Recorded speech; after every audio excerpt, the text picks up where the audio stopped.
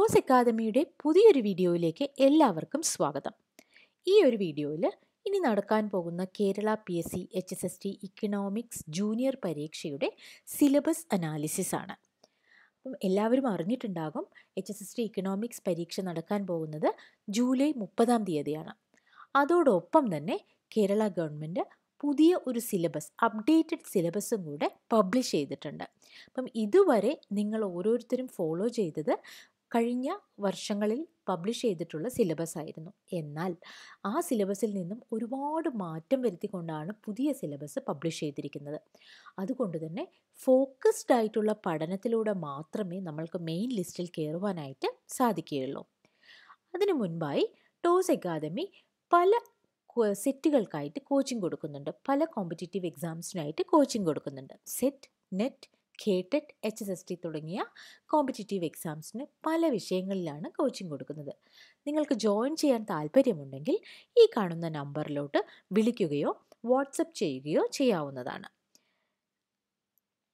ഇത് കഴിഞ്ഞ വർഷങ്ങളിൽ, മുൻ വർഷങ്ങളിൽ സെറ്റ് പരീക്ഷയ്ക്ക് പാസ്സായ സ്റ്റുഡൻസിൻ്റെ ലിസ്റ്റാണ്. കഴിഞ്ഞ വർഷം ഏതാണ്ട് 250-ന് മുകളിൽ സ്റ്റുഡൻസാണ് ടോസ് അക്കാദമിയിലൂടെ അവരുടെ വിജയം സാക്ഷാത്കരിച്ചിരിക്കുന്നത്.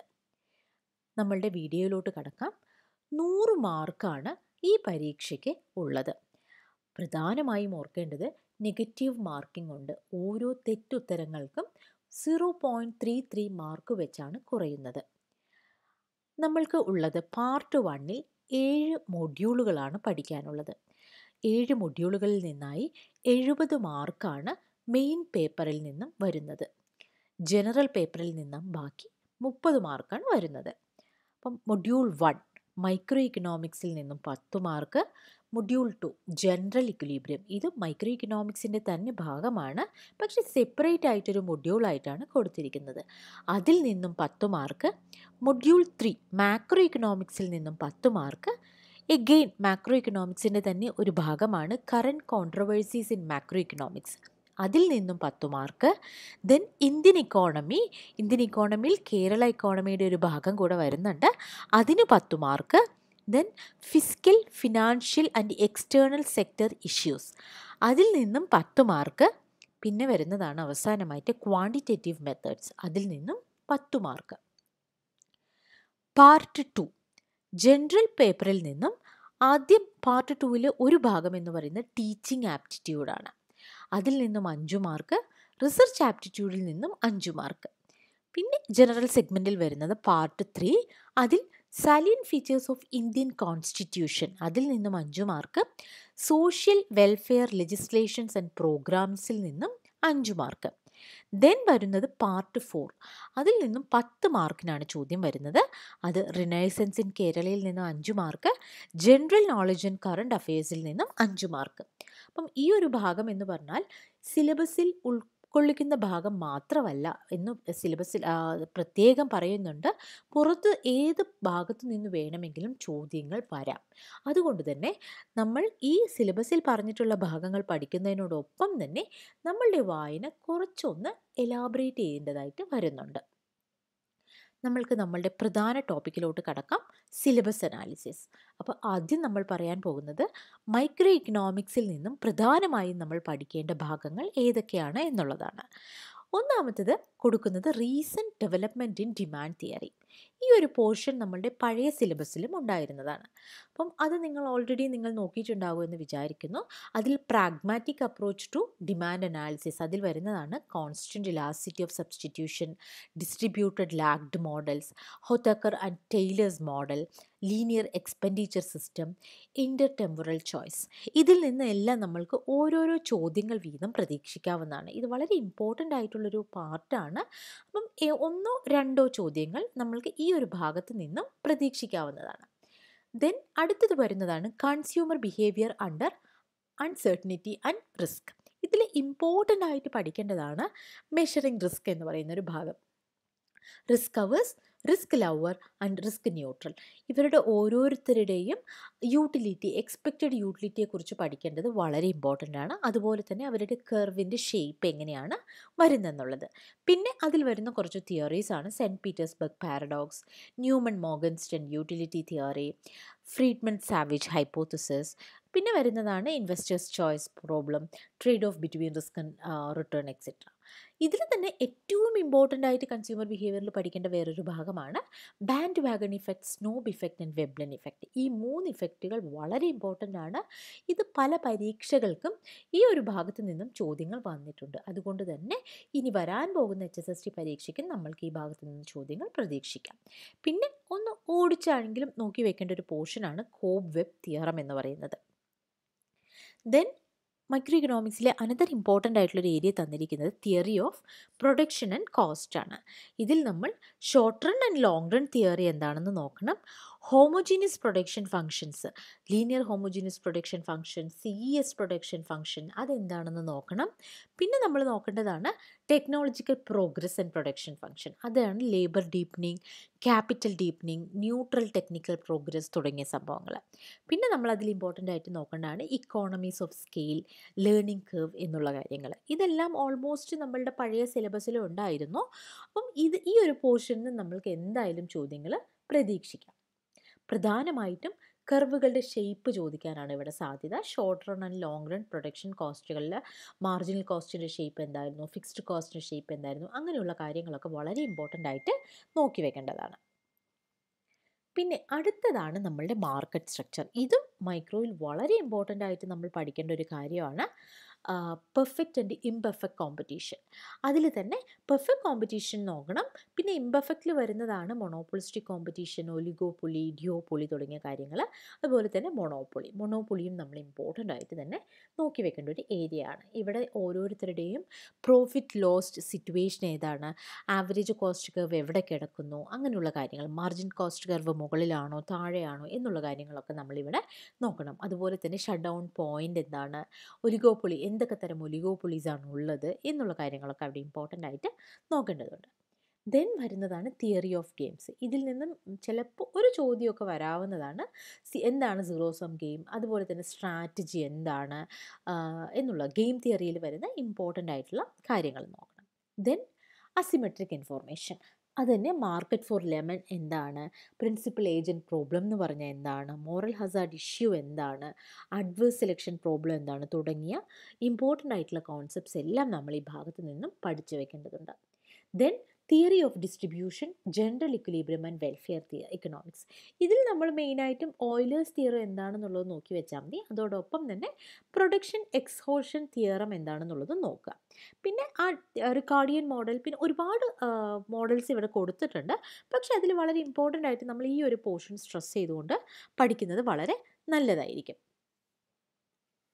Then module 2 general equilibrium. ഇവിടെയാണ് partial and general equilibrium വാൾഡ്രേസിയൻ theorem വരുന്നത്. അത് ഇമ്പോർട്ടൻ്റ് ആയിട്ട് നമ്മൾ നോക്കേണ്ട ഒരു കാര്യമാണ്, വാൾഡ്രേസിയൻ തിയറം എന്താണ് എന്നുള്ളത്.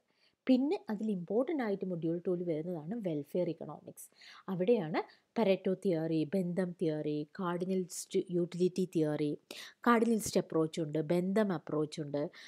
പിന്നെ അതുപോലെ തന്നെ theory of second best, arrows impossibility theory, ഇങ്ങനെയുള്ള വെൽഫെയർ ഇക്കണോമിക്സിൻ്റെ സോഷ്യൽ വെൽഫെയറിനെ മെഷർ ചെയ്യുന്ന തിയറീസ്. അതുപോലെ തന്നെ പരേറ്റോ ഒപ്റ്റിമാലിറ്റി തിയറി വളരെ ഇമ്പോർട്ടൻ്റ് ആണ്. അതിലുള്ള 3 conditions, production, exchange, mix, product mix എന്ന് പറഞ്ഞിട്ട് 2-3 കണ്ടീഷൻസ് കൊടുത്തിട്ടുണ്ട്. അതും നമ്മൾ ഇമ്പോർട്ടൻ്റ് ആയിട്ട് നോക്കേണ്ടതാണ്. പിന്നെ അടുത്തതാണ് മാർജിനലിസ്റ്റ് controversy and managerial and behavioural theories of firms. ഇവിടെ നമ്മൾ നോക്കേണ്ടത് ലിമിറ്റ് പ്രൈസിംഗ് ആണ്. ബെയിൻസിൻ്റെ limit pricing, സൈലോസ്ലാബിൻ്റെ limit pricing, behavioural model. ഇത് 3 വളരെ ഇമ്പോർട്ടൻ്റ് ആണ് മൊഡ്യൂൾ 2-വിൽ. മൊഡ്യൂൾ 3 വരുമ്പോൾ, മാക്രോ ഇക്കണോമിക്സിൽ വരുമ്പോൾ നമ്മൾ ഓൾറെഡി പഴയ സിലബസ് വെച്ചിട്ട് നോക്കിയിട്ടുണ്ടാവും. കൺസംഷൻ ഫംഗ്ഷൻ, അതിൽ തന്നെ കെയ്ൻസിൻ്റെ ഉണ്ട്, പെർമനൻറ്റ് ഇൻകം ഉണ്ട്, അബ്സല്യൂട്ട് റിലേറ്റീവ് ഇൻകം ഹൈപ്പോത്തിസിസ് ഉണ്ട്. അതുപോലെ ഇമ്പോർട്ടൻ്റ് ആണ് കെയ്നീഷ്യൻ്റെ സൈക്കോളജിക്കൽ ലോ ഓഫ് കൺസംഷൻ. പിന്നെ അതുപോലെ തന്നെ investment function, margin efficiency of capital, margin efficiency of investment തുടങ്ങിയ കോൺസെപ്റ്റ്സ് വളരെ ഇമ്പോർട്ടൻ്റ് ആണ്. പിന്നെ നമ്മൾ നോക്കേണ്ടതാണ് classical approach to demand for money. അതുപോലെ തന്നെ പോസ്റ്റ് കെയ്നീഷ്യൻ, ഡിമാൻഡ് ഫോർ മണിയിലോട്ടുള്ള പല സ്കൂൾസ് ഓഫ് തോട്ടിൻ്റെ അപ്രോച്ചസ് എന്തൊക്കെയായിരുന്നു എന്നുള്ളത്. പിന്നെ ഇമ്പോർട്ടൻ്റ് ആയിട്ട് വരുന്ന ഒരു പോർഷനാണ് ISLM തിയറി. ISLMത്തിൽ ഇവിടെ സിലബസിൽ സ്ട്രെസ് ചെയ്ത് കൊടുത്തിരിക്കുന്നത് ഓപ്പൺ ഇക്കോണമിയിലുള്ളതാണ്. പക്ഷേ ഓപ്പൺ ഇക്കോണമി നമ്മൾ പഠിക്കണമെങ്കിൽ നമ്മൾ ക്ലോസ്ഡ് ഇക്കോണമിയും കൂടെ പഠിച്ചിരിക്കണം. അതായത് ഗുഡ്സ് മാർക്കറ്റ്, മണി മാർക്കറ്റ് മാത്രം ഉള്ളപ്പം എങ്ങനെയാണ് ISLM വർക്ക് ചെയ്യുന്നത്, അതുപോലെ തന്നെ goods market, money market and foreign market, അവിടെയാണ് നമ്മൾ ഈ മുണ്ടൽ ഫ്ലെമിംഗ് മോഡൽ പഠിക്കുന്നത്.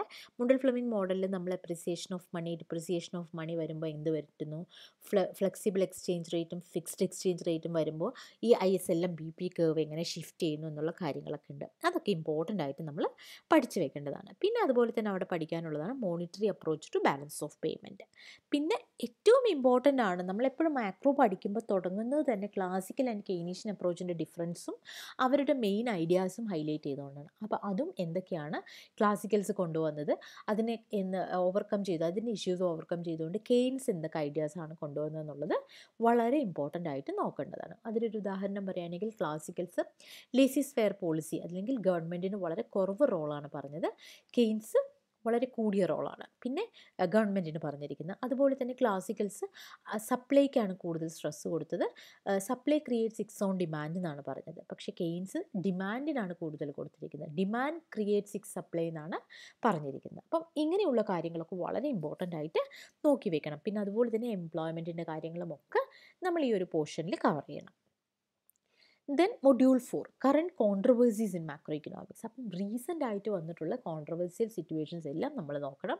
അതിൽ തന്നെ പല സ്കൂൾസ് ഓഫ് തോട്ട് കൊണ്ടുവന്നിട്ടുള്ള ideas, Keynesian counter revolution, new Keynesian quantity constrain model, new classical macro economics, supply side economics, new Keynesian economics, അതുപോലെ തന്നെ macro economic policies, physical and monetary policy എന്താണ്, ഒക്കൂൺസ് law എന്താണ്, demand and supply of മണിയുടെ theories എന്തൊക്കെയാണ്, then അതിന് തന്നെ classical and Keynesian approach എന്തൊക്കെയായിരുന്നു, post Keynesian approach എന്തൊക്കെയായിരുന്നു, ഇതൊക്കെ തന്നെ ഇമ്പോർട്ടൻ്റ് ആയിട്ട് നമ്മൾ ഇവർ ഓരോ സ്കൂൾസ് ഓഫ് തോട്ട്, അപ്പോൾ നമ്മൾ ഇവിടെ മെയിനായിട്ട് നോക്കേണ്ടത് ഓരോ സ്കൂൾസ് ഓഫ് തോട്ടും ഹൈലൈറ്റ് ചെയ്തിട്ടുള്ള അവരുടെ ഐഡിയാസും തോട്ട്സുമാണ് നമ്മൾ നോക്കേണ്ടത്. മൊഡ്യൂൾ 5 വരുമ്പം ഇന്ത്യൻ ഇക്കോണമിയാണ്. അപ്പം അത് ജനറലാണ്. അവിടെ നമ്മൾ മെയിനായിട്ട് നോക്കേണ്ടത് agriculture sector growth since independence മുതലുള്ള Indian ഇക്കോണമിയുടെ performance with respect to agriculture, industry and service. അത് ഓരോ കാലഘട്ടത്തിലും ഓരോ പീരിയഡിലും വന്നിട്ടുള്ള ചേഞ്ചസ് ഇൻ പോളിസീസ് നോക്കണം. അതുപോലെ തന്നെ എന്തൊക്കെ ആർഗ്യുമെൻറ്റ്സ് ആണ് അവർ ഹൈലൈറ്റ് ചെയ്തത്. ഇപ്പം അഗ്രികൾച്ചർ സെക്ടർ ആണെങ്കിൽ അതിൽ ഇമ്പോർട്ടൻസ് എങ്ങനെയൊക്കെയായിരുന്നു, ഇപ്പം ഗ്രീൻ റെവല്യൂഷൻ വന്നു, അതുപോലെ തന്നെ WTO വന്ന് 1995.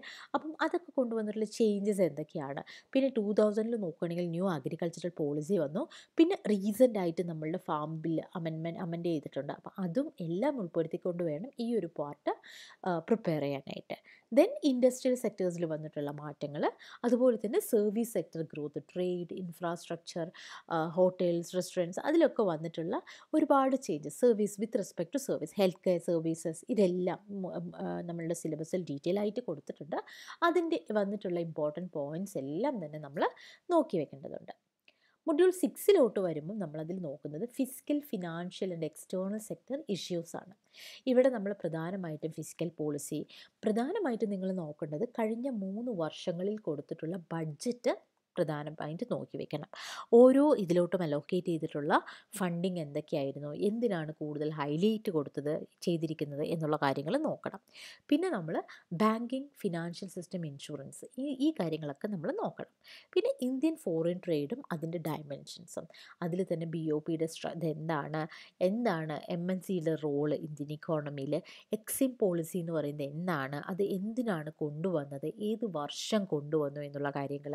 പിന്നെ അതുപോലെ തന്നെ പ്ലാൻ പീരിയഡ്സ്, നമ്മളുടെ ഇക്കോണമിയിൽ വന്നിട്ടുള്ള പ്ലാൻ പീരിയഡ്സ്, അതിൽ വന്നിട്ടുള്ള ചേഞ്ചസ്, നിതി ആയോഗ് എങ്ങനെ വന്നു എന്നുള്ള കാര്യങ്ങളൊക്കെ നോക്കണം. പിന്നെ 1991 വന്നിട്ടുള്ള ഇക്കണോമിക് റിഫോംസും അതിനോടനുബന്ധിച്ച് വന്നിട്ടുള്ള സ്ട്രക്ചറൽ അഡ്ജസ്റ്റ്മെൻറ്റ് പോളിസീസും, പിന്നെ അതിൻ്റെ നമ്മളുടെ ലിബറലൈസേഷൻ, പ്രൈവറ്റൈസേഷൻ, ഗ്ലോബലൈസേഷൻ എന്ന് പറയുന്ന 3 ആസ്പെക്ട്സ് എന്തൊക്കെയാണ്, എങ്ങനെയാണത് ഇംപ്ലിമെൻറ്റ് ചെയ്തത് എന്നുള്ള കാര്യങ്ങൾ ഇമ്പോർട്ടൻ്റ് ആയിട്ട് നോക്കി വെക്കണം. പിന്നെ ഇന്ത്യൻ ഇക്കോണമി കഴിയുമ്പോൾ നമ്മൾ നാരോ ഡൗൺ ചെയ്തുകൊണ്ട് കേരളയുടെ economic development, Kerala's growth model എന്തായിരുന്നു എന്നുള്ളതും ഇമ്പോർട്ടൻ്റ് ആയിട്ട് നമ്മളവിടെ നോക്കണം. അവസാനത്തെ മൊഡ്യൂളായ ക്വാണ്ടിറ്റേറ്റീവ് മെത്തേഡ്സിലോട്ട് വരുമ്പം അതിൽ ഇമ്പോർട്ടൻ്റ് ആയിട്ട് നോക്കേണ്ടത് മെഷേഴ്സ് ഓഫ് സെൻട്രൽ ടെൻഡൻസി. അതിൽ തന്നെ മീൻ, median, mode, harmonic mean, geometric mean തുടങ്ങിയ കാര്യങ്ങളുണ്ട്. അതെന്തൊക്കെയാണെന്നുള്ളത് നോക്കണം. പൊസിഷണൽ ആവറേജ് എന്ന് പറയുന്നത് ഏതിനെയാണ്? അപ്പോൾ അതായത് മീഡിയനെയും മോഡിനെയാണ് പൊസിഷണൽ ആവറേജ് എന്ന് പറയുന്നത്. അതുപോലെ തന്നെ ജോമെട്രിക് മീൻ കണ്ടുപിടിക്കാനുള്ള ഫോർമുല അത് ഇമ്പോർട്ടൻ്റ് ആയിട്ട് ചോദിക്കാൻ സാധ്യതയുണ്ട്. പിന്നെ സ്ക്യൂനെസ് ആൻഡ് കോർട്ടോസിസ് എന്ന് പറഞ്ഞാൽ എന്താണ്?